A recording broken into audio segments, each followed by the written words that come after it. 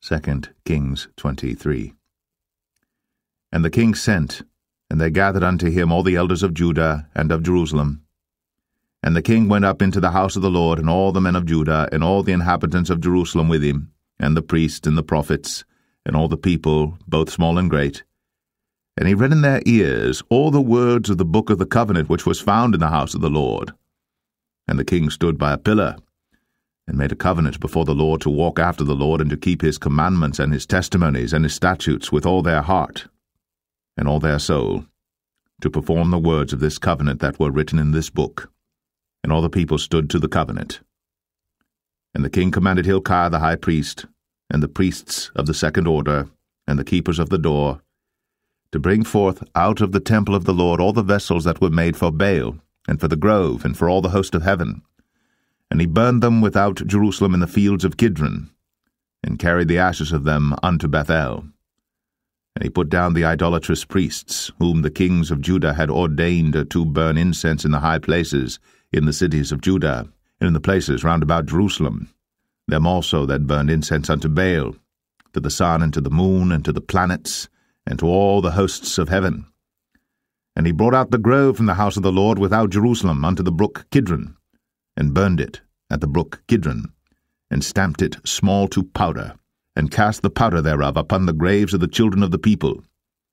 And he brake down the houses of the Sodomites, that were by the house of the Lord, where the women wove hangings for the grove. And he brought all the priests out of the cities of Judah, and defiled the high places where the priests had burned incense, from Geba to Beersheba, and brake down the high places of the gates that were in the entering in of the gate of Joshua, the governor of the city, which were on a man's left hand at the gate of the city. Nevertheless the priests of the high places came not up to the altar of the Lord in Jerusalem, but they did eat of the unleavened bread among their brethren. And he defiled Topheth, which is in the valley of the children of Hinnom, that no man might make his son or his daughter to pass through the fire to Molech. And he took away the horses that the kings of Judah had given to the sun, at the entering in of the house of the Lord, by the chamber of Nathan-Melech, the chamberlain, which was in the suburbs, and burned the chariots of the sun with fire. And the altars that were on the top of the upper chamber of Ahaz, which the kings of Judah had made, and the altars which Manasseh had made in the two courts of the house of the Lord, did the king beat down, and break them down from thence, and cast the dust of them into the brook Kidron.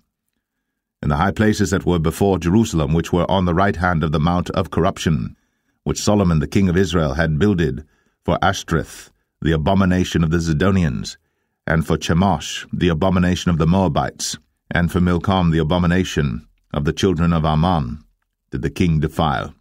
And he brake in pieces the images, and cut down the groves, and filled their places with the bones of men. Moreover, the altar that was at Bethel, and the high place which Jeroboam the son of Nebat, who made Israel to sin, had made, both that altar and the high place he brake down, and burned the high place, and stamped it small to powder, and burned the grove.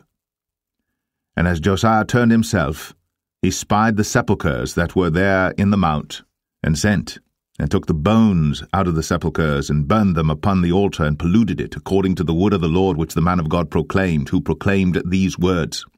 Then he said, What title is that I see? And the men of the city told him, It is the sepulchre of the man of God which came from Judah, and proclaimed these things that thou hast done against the altar of Bethel. And he said, Let him alone. Let no man move his bones. So they let his bones alone, with the bones of the prophet that came out of Samaria. And all the houses also of the high places that were in the cities of Samaria, which the kings of Israel had made to provoke the Lord to anger, Josiah took away, and did to them according to all the acts that he had done in Bethel. And he slew all the priests of the high places that were there upon the altars, and burned men's bones upon them, and returned to Jerusalem. And the king commanded all the people, saying, Keep the Passover unto the Lord your God, as it is written in the book of this covenant. Surely there was not holden such a Passover from the days of the judges that judged Israel, nor in all the days of the kings of Israel, nor of the kings of Judah, but in the 18th year of King Josiah, wherein this Passover was holden to the Lord in Jerusalem. Moreover, the workers with familiar spirits, and the wizards, and the images, and the idols, and all the abominations that were spied in the land of Judah and in Jerusalem, did Josiah put away, that he might perform the words of the law which were written in the book that Hilkiah the priest found in the house of the Lord.